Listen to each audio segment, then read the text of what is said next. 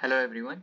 So in the last video we started talking about linear modeling, in which we talked about simple linear regression, and in this video today we are going to see what multiple linear regression is and also see its code. Okay, so multiple linear regression has the following equation.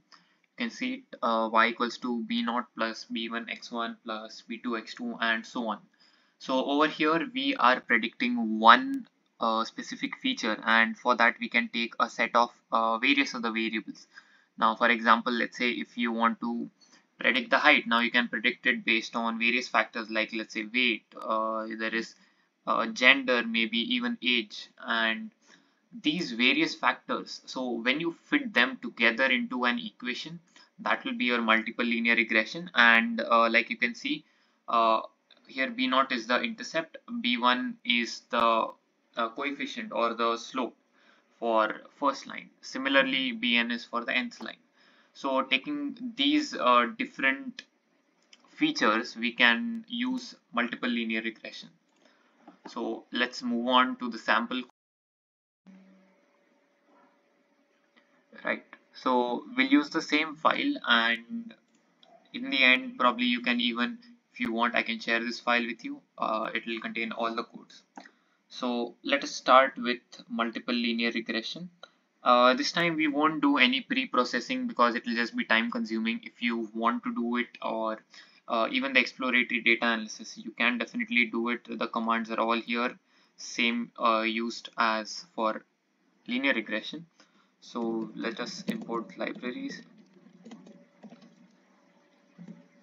Then we have to import a linear model from sklearn. Okay, from sklearn import linear model. And the dataset that we've been working on, that is iris dataset, we can use that this time as well.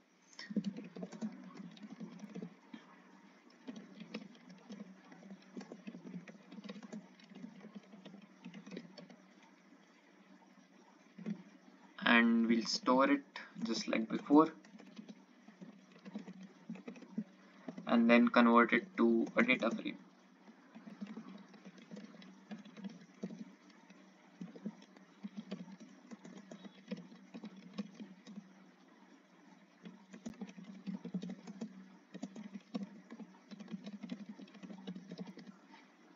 So the column names will be the feature names from this data set. And yes, so far so good. You can see the small green tick. Now we'll just have to divide it into a predictable variable and the variables that we use. So earlier, like you saw, we have taken x and y. We have taken y as the petal width. That means we were predicting the petal width. Earlier I accidentally said it's the petal length we are predicting, but we are actually predicting the petal width using the petal length. So that's what we were doing. And if you see the coefficient matrix, now let us keep the petal width as it is. So if you want to predict petal width, you can see the coefficients, the correlations with different variables. If you see, this one was the one which we used, that is petal length. Now we can use sepal length as well, since it's like the second best for petal width. So we can use petal length and sepal length, and then we can do the prediction. So again, now this is our target variable. So it was petal width in centimeters, and our x, the variables which we are using for the prediction would be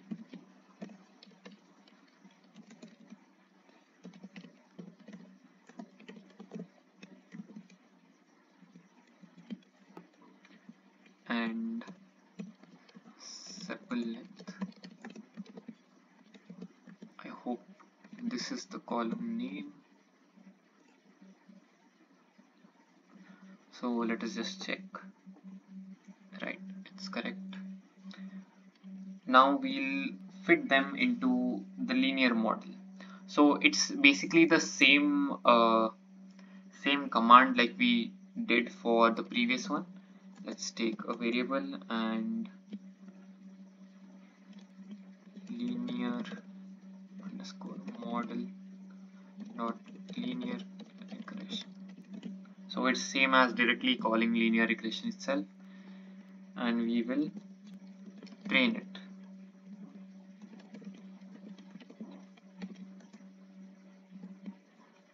And let us also print the coefficients.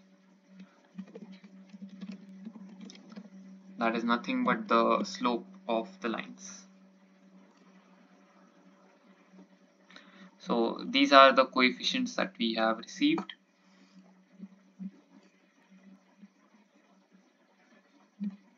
Now we'll have to do a prediction. So let's say PRED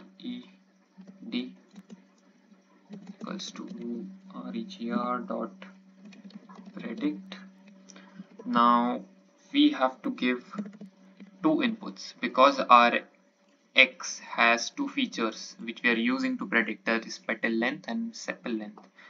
So let's say if you want to take petal length something like, I don't know, 7.2 and sepal length as let's say 6. So using these two we want to predict. Now we'll print red. So let us see what it is predicting. So it's predicting 2.733, and we can again like we saw in the previous model, for this also we can define a function where we can use the formula that we had, that is b1 x1 plus b2 x2 and plus b0, that is the intercept. So similarly for this as well, let's name it calc1. So we are going to take slope 1, slope 2, we need the intercept, and we need two values, x1 and x2. So we are defining this function, and simply we'll just return slope 1 into x1 plus slope 2 into x2 plus intercept. So that's basically it. If you wanted to use three features, you can do that as well. You just have to add a comma and add the third feature here. And similarly, while defining this function, you will take slope 3 and x3 as well. And again, while returning, you'll have to multiply slope 3 into x3. So multiple linear regression is just that, where you can take multiple features to predict just one, one feature, one column. And this function is fine. So now let us just check the score based on this function, or the prediction based on this function. So fred equals to calculate. So if you see that there are two coefficients, two regression coefficients, that is two slopes, that's because there's two lines since we are taking two features. So it is pretty simple, and it's like an array. So if you want to access the element individually, you will have to you do so using square brackets, basic Python. So regr dot coefficient underscore 0. So we are going to pass this, and we are going to pass the second one, that will be 1, and then we also have to pass the intercept and the two values. So we had used 7.2 and 6. So let us try with 7.2 and 6, and you just print this, print fred.